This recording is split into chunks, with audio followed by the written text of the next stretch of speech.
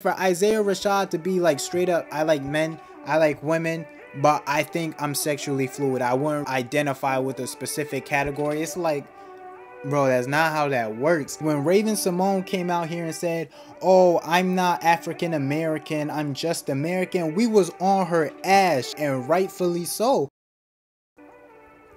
What's going on, y'all? My name is Higher and welcome back to my channel, Higher Videos. Now, I recently watched Isaiah Rashad sit down with Joe Budden and talk about his sex tape leaking, talk about his sexual orientation and all that jazz. And literally the most annoying thing in that video, the most annoying thing so many masculine LGBTQ men do is when they play that dance between, oh yes, I like guys, but I don't identify as LGBTQ. You know, Isaiah Rashad very clearly was like, how do you identify today? I'd say, like, I'm sexually fluid. What does that mean? I'm still learning about it myself. I'm getting put my heads in the books to find out. Oh, I don't really care about gender. I'll go for guys or girls, but I wouldn't really identify as gay or bi, that I'm sexually fluid. This is the same thing in my last video Tyler Posey did. There was a podcast with the actor from Power who played Zeke, where he recently got kind of put on blast with the guys kind of being like, yo, what's your sexual orientation? What was up with the girls at the point? I'm sorry? Girls. Girls what? What's up with them? You got any girlfriends? I'm a single individual right now. You know what? I'm a single individual right now. Did you have any girls in school? I'm kind of, Hold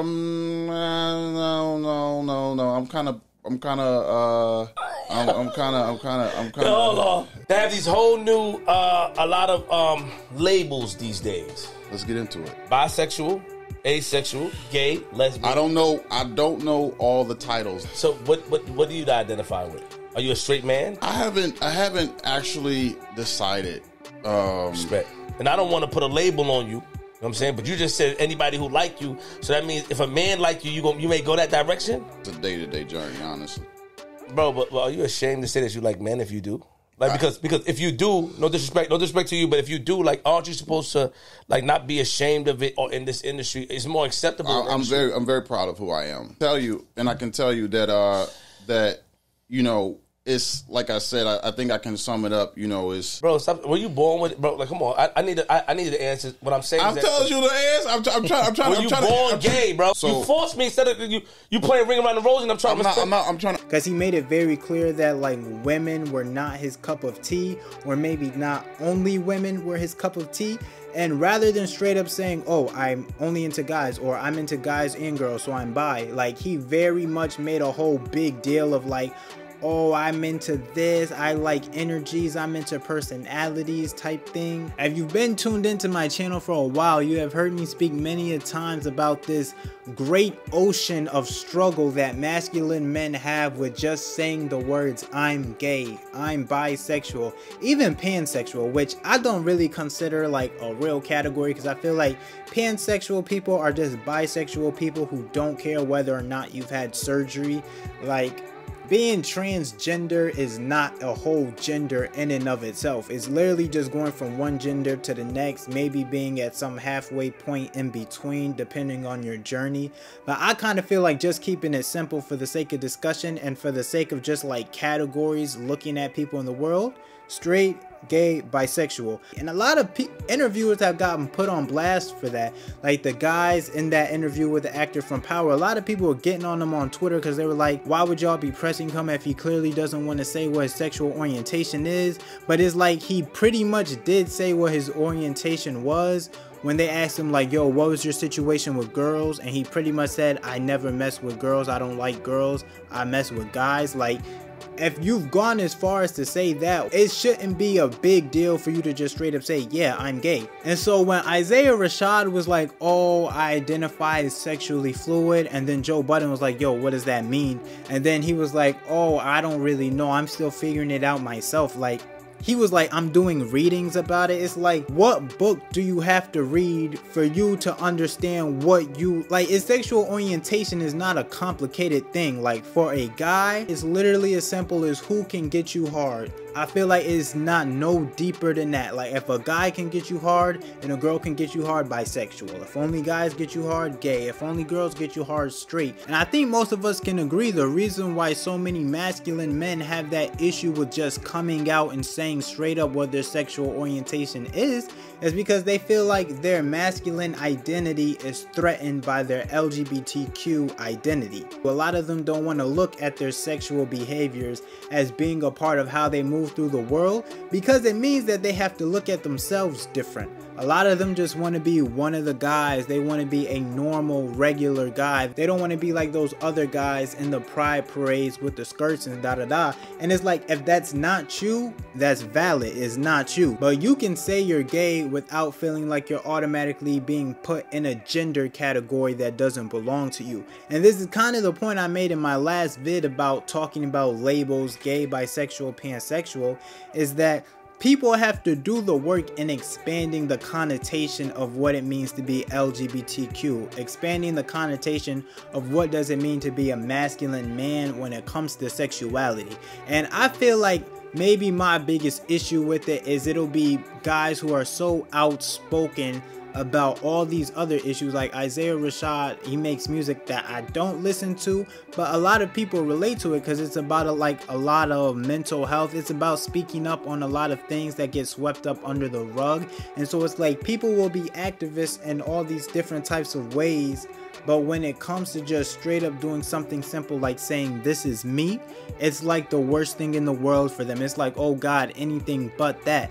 And I guess I don't really want to make this like a critique on people who struggle with their sexual orientation. As being LGBTQ starts to get more normalized and more accepted and tolerated in the mainstream, we're going down this very ridiculous path of respecting people not wanting to just straight up say what their sexual orientation is, when it shouldn't be as big a deal as people are making it to be. Like, if you've been caught on camera having intercourse with men, but you're publicly in a relationship with a woman, it should be very clear, oh, this person's bisexual. It should be very matter of fact, let's keep this train moving. But the fact that they sat down, did a whole interview where he kind of talked about, oh, I'm this, but I'm not that. The fact that I personally have been in situations with guys who are like, oh yeah, I like you, but I'm still attracted to girls, but I wouldn't say that I'm bisexual. It's like, what does that mean? Like what's the issue here? Like, where's the big mental exercise and like turning this very simple situation into like this grand riddle? We should normalize putting pressure on people with their sexual orientation in the same way we do it with race. When Raven Simone came out here and said, so you don't want to be labeled gay? I don't want to be labeled gay. I want to be labeled a human who loves humans. I'm tired of being labeled. I'm an American. I'm not an African American. I'm an American. Oh, girl, don't set up Twitter on fire. I'm sorry. What? I'm sorry. Lord. What did you just say? Stop the tape right now. We was on her ass. She got roasted on the internet, and rightfully so. Every bisexual person I've ever talked to has been like, oh yeah, sometimes I like girls more, sometimes I like guys more, or they're like, yo, straight up, I like guys more than I like girls, or I like girls more than I like guys. Very few people I've ever heard say, oh, I equally like girls and guys. Like, I've heard it before, but it's not very common. And I feel like sexually fluid people are those who kind of want to exploit that, oh, sometimes I like girls more, so maybe I'm not as gay, or I'm not as bi, like I shouldn't really be under the LGBT category. Kind of like when biracial people be trying to be like, oh, I'm not black, I'm biracial. It's like, that's not really how that works, bro. When Bow Wow tried to be like, a couple years ago, I think it was 2016, you said that you're mixed and you can't relate to civil rights issues. Can we talk about that? Yeah. Somebody on Twitter had asked me about the movie Selma. The person on Twitter was like, well, you know your cousins and your relatives. And I said, listen, like, I was born in Ohio. Somebody asked me, well, what are you? I was like, well, my cousins are half white and half black. They don't look anything like me. And then my grandmother, if she was sitting right here on this couch and y'all would look at me and my grandmother definitely doesn't look anything like me. Again, bro, that's not how that works. And so like for Isaiah Rashad to be like straight up, I like men, I like women, but I think I'm sexually fluid. I wouldn't identify with a specific category. It's like, bro, that's not how that works. And I guess you could say, bro, whose business is it? That's something he said in an interview. It's not anybody's business. I will agree that all the specific details about your romantic life isn't anybody's business. And I can agree that your sexual orientation isn't always an appropriate topic of discussion in certain situations. And especially when you're in like professional environments, it might just not be like something you're comfortable with. Just because it's like that's your money, that's where you're going to be spending a lot of time. And you know, professional environments aren't really places where you show up as your full self, more just like your work self. But I feel like assumptions are made, and you know assumptions are being made, and you're going along with those assumptions. And I feel like this whole, oh, it just wasn't anybody's business argument, it's like a lie by omission. It's a very passive lie. There's no way to carry on this lie about your sexuality without actively saying, oh yeah, I would never be with a guy, or stuff like you have to say things to keep yourself in this straight category as far as like your public image goes. But a very real aspect of this conversation that I think every LGBTQ person can attest to is that when you're in the closet, everything is a much bigger deal to you than it really is in real life. Like, coming out seems like this huge mountain. It seems like, oh, the whole world's gonna collapse if anybody ever finds out.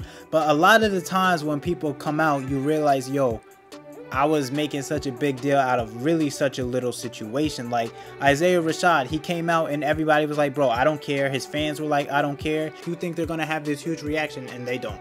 Mind you, a lot of people do have like a huge reaction, and sometimes people get caught off guard by the negative feedback they get from coming out, so that's a very real thing. As you become an adult, I feel like being scared isn't a good enough reason not to be honest, not to be straightforward with people.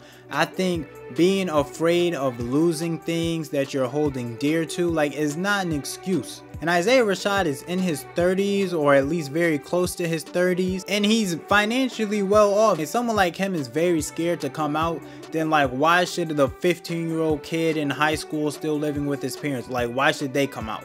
Like, why should anybody come out? If even these wealthy, rich people feel like, oh, my whole world's gonna end, my whole life is gonna end, like, the fact of the matter is, for a lot of people, it's not that big a deal.